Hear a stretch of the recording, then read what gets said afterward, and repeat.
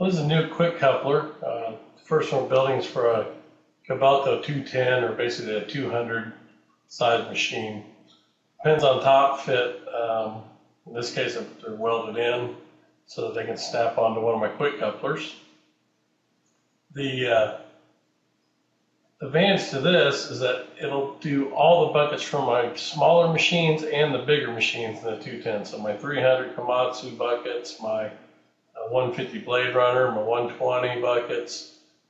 This coupler will handle all of them.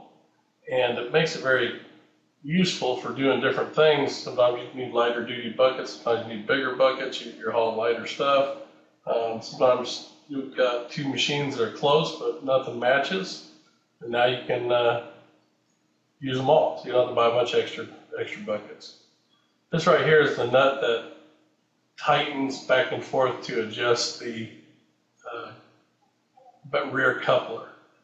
The shape of this is set up to handle the different size pins, the front and the back, to bite into them. The holes right here are for a hitch pin to go in, or a bolt, whatever you want to bolt in, so that this can't turn once you tighten it up for safety. Let me turn on a pin right here. This right here would be for a 120 machine, these pins. And you can see where the hit on here, where the quick coupler goes down, how it bites it and holds it. And like I said, you pin it to hold it still there for safety. I want to change the view so you can see through it. You can see in here we've got a screw going. That's what that nut is on right there. That screw runs inside this rear hanger that adjusts about 8 inches of different adjustment, because your bigger buckets are wider at the center pin line. So then if I want to use a 200 bucket pin, got 200 bucket pins, and you can see this, we just basically tighten up the quick coupler, and you can see how it fit against there firmly, and then again lock the pin. So the next one I can go into is the 300 Komatsu bucket I've got, and same thing goes. It's a wider spread yet, so I'll just take it, put it in, we'll crank it up to it till it holds it tight between the top and the bottom, and you got your pins on your bucket held.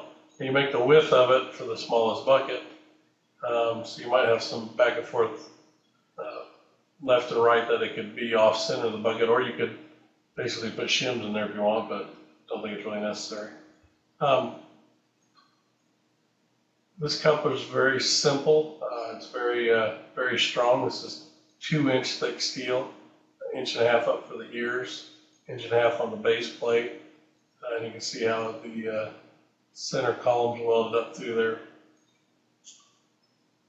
That's it. That's kind of explains the whole concept of the fits-all coupler that we're building.